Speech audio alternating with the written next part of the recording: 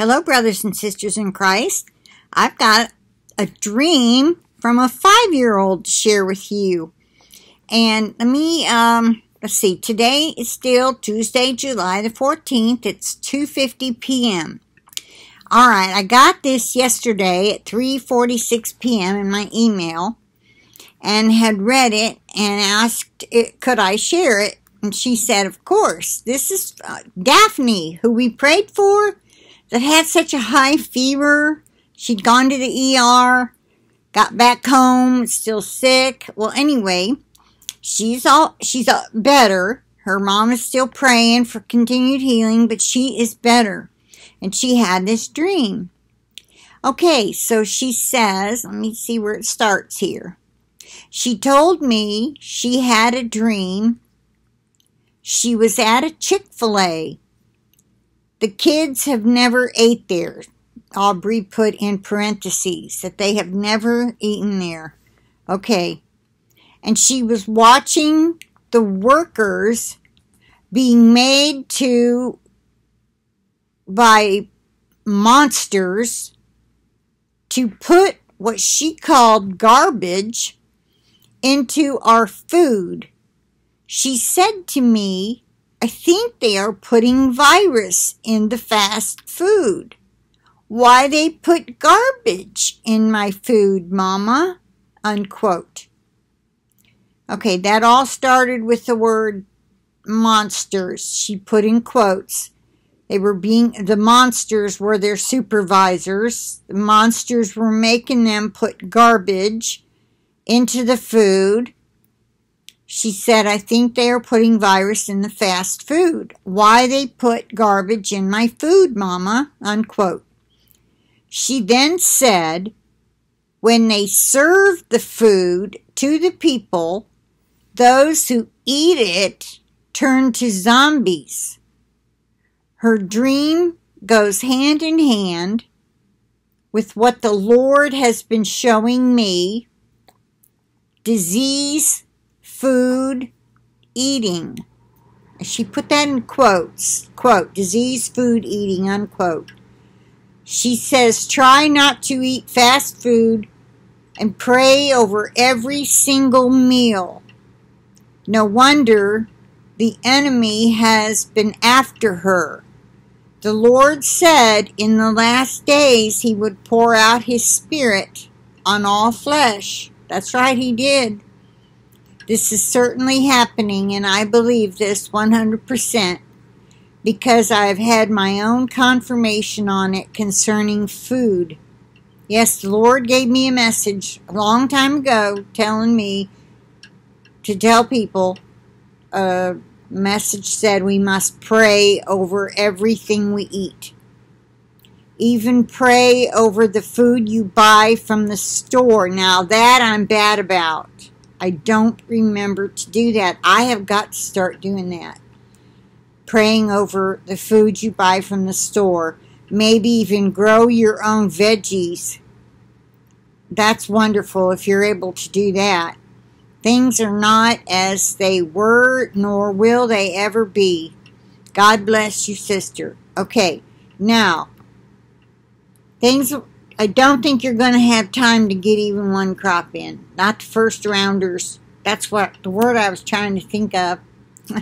The first fruits. Kathy from Team Jesus called it, well, it's grafted in Team Jesus, not the other Team Jesus. There was another Team Jesus. Okay, it's not the same one. Anyway, she calls us first rounders. Well, it is in a way. You can think of it that way. The first ones to get our glorified body, but we'll be back to help everybody that got left behind get food and water and heal them and get people saved and knowing Jesus the way they need to and that sort of thing. Whatever our assignments are, that's what we'll be doing. Okay, now, Aubrey just put in a prayer request, so I'm going to add it to this. It's very important. My husband just called me about in tears. He was about in tears. A man he works with got news today that his 20-year-old son Robert has leukemia. That is so sad. The father is, of course, a complete mess right now. Please pray for this young man and request prayers concerning him if you can find the time. Yes, so I'm requesting prayers for this man named Robert. Our God is bigger than any disease. I don't care if it's leukemia or Lou Gehrig's disease. Our God is bigger than all of them put together, and He can heal this man if we will put up our petitions to Him. Also, a man named Johnny Hall, I guess that was Johnny Hall, who has cancer as well. These last days are testing a lot of us. I'm holding on to Daniel 3:27. We will pass through the fire and not be burnt. Well, I believe many of us have been passing through our fire. And I don't know if anybody will go through a literal fire and not be burnt. It's very possible that those left behind might have to. Because you're left behind for a reason. You haven't gone through the tribulation that the first rounders have. Or maybe you think you have, but you're holding grudges against the people that put you through the fire. You see, we got to forgive everybody, everything. You can't hold grudges. That's living in unforgiveness. You have to love God more than your life here on earth. You have to love your neighbor as yourself. And that means everybody else besides you is your neighbor, okay? And I keep stressing that, and these are just things we have to do. We have to say, I'm sorry for sinning today, Lord. We have to keep our garments spotless. And it's not an easy walk to stay on the straight and narrow. It's not always easy, but it's doable. You know why? Because when you love Jesus and you keep your eyes heavenward and you can try to imagine. Now, Jesus knows that I love to fish, really love to fish, but not more than I love Him. I'll bet you He'll have the best stocked lake, and my mansion will have a room with rods and reels and those wormy things. What do you call those little things you hook on the end of the hook? You have lots of hooks. Lures. That's the word. You have all them pretty lures. I bought them for my husband before. And they got so many of them. And I'm like, what are all these fake fishes for? I mean, people who love to fish know. But I'm saying, you might love that, and you might think, wow, I look forward to that. Fishing with Jesus, how, I don't know if He actually fished with Peter, but He certainly helped Peter fish, didn't He? And He got that I was talking to Kathy last night about that 153. What does that 153 mean?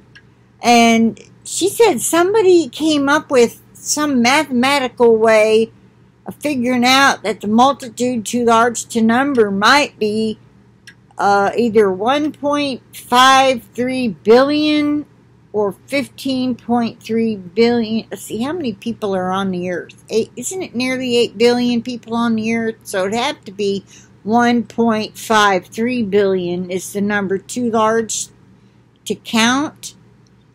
Well, I don't know, but I hope it's more than that because it's a number too large to count. I'm hoping it's like 5 billion, you know. Oh, it's going to be so amazing, y'all, to be around people who love Jesus like we do. I can't wait to get there and to hug the Lord and to bow down in front of Abba and worship Him. The amazement will bowl us over. That's something I hope that's in heaven is the most awesome bowling alley ever. And I would like to bowl with Jesus. How about you? Anybody like to bowl? It was so popular up north. Down here, not as much. But there was bowling alleys all over the place in Akron. And those places were kept up. They were so nice. And I was on a league every year of my life up there. I mean, once I got old enough. Anyway. And down here, too, in Alabama. I was on a league till I couldn't be. So, that's, you know, that's just a little something. That's, you know, that's just like a, not the icing on the cake. That's like the little petal that's on the flour that's on the icing on the cake. You know what I'm saying? Keep your mind thinking on these things that Jesus knows you like. So what will He have prepared for you?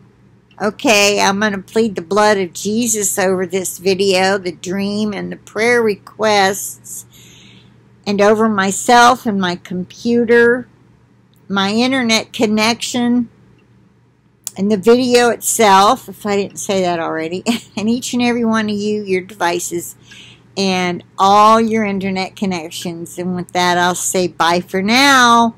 I'll talk to you later.